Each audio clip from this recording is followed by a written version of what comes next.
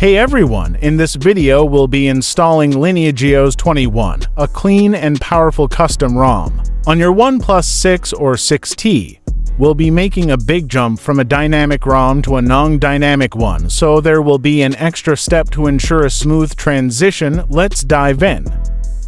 This guide is specifically for OnePlus 6 codename Enchilada and 6T codename Fajita. LineageOS doesn't include Google Apps by default.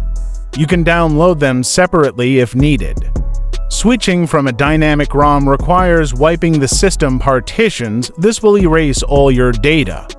Things you'll need: a computer with a DB and fast boot installed.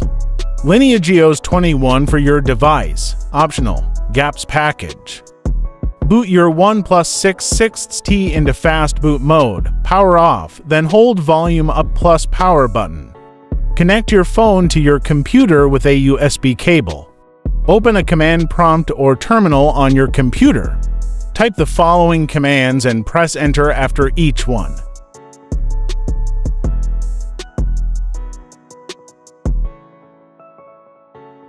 After erasing dynamic partition on your device, flash the LineageOS recovery to flash the recovery. Use fastboot flash boot command. After flashing the recovery, also flash the VB-meta image file. Then reboot your device into the recovery mode. After booting into the recovery, go to Format and format the data. After wiping data, go back to the main menu and go to Apply Update, then select Apply Update using ADB. Now on PC, use ADB sideload command to sideload the ROM zip file. After flashing reboot your device, your phone will reboot for the first time with LineageOS. The initial setup might take a while. Now you've successfully installed LineageOS 21 on your OnePlus 6 6T.